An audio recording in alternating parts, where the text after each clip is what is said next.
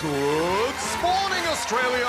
It's time for the scoop with me, Darren! Joining me today is one of everyone's favourite humanoids. Please welcome Will! Oh, thanks, Darren. You're one of my favourite robots. One of your favourite robots? Who are the others? Hey, isn't it time for Darren's challenge? Oh, affirmative! It's time for Darren's challenge!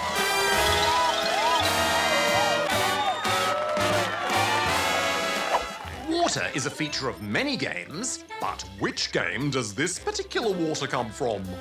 Answer at the end of the scoop. Now to the news. First up, hold on to your buttons, gamers, because PlayStation recently dropped a bombshell revelation. According to PlayStation, the commonly known X button is actually officially called the cross button. Social media furor ensued. Even Xbox weighed in.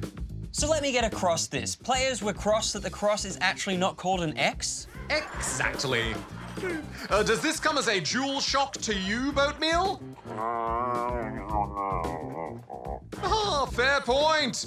He thinks it makes sense because, as PlayStation UK pointed out, we don't call the circle button an O, do we? Oh, well, I think this debate will continue to push people's buttons. Ah, affirmative. Now, Nintendo's latest foray into fitness gaming has got me thinking about gamer size. So let's work it out in Darren's dialogue box. Nintendo recently announced their Ring Con peripheral and companion adventure game. So, does gamifying fitness make exercise more fun? Or will this be just another expensive plastic peripheral in the cupboard? What do you think, Will? Well, Nintendo's not exactly reinventing the wheel or ring here. Remember Wii Fit? That was hugely popular. Oh, affirmative. And fitness gaming, or exergaming, can have a range of uses. Wii Fit and the balance board have been used for physical therapy and in aged care.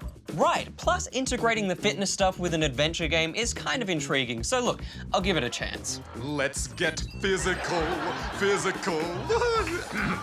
All right, moving on now to the extra scoop. What have you got, Will? Well, a game jammer known as Solly has created the classic strategy game Sid Meier's Civilization in Microsoft Excel. Known as cell-ivization, it includes the ability to build up units and attack opponents with plans to add even more features. Splendid! If there's one thing I like more than spreadsheets, it's world domination! Now, before we go, it's time for the answer to Darren's challenge!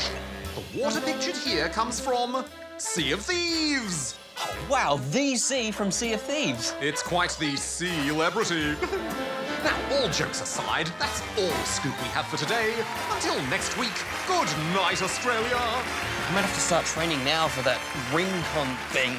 I could train you, Will. Engage your core. No pain, no gain.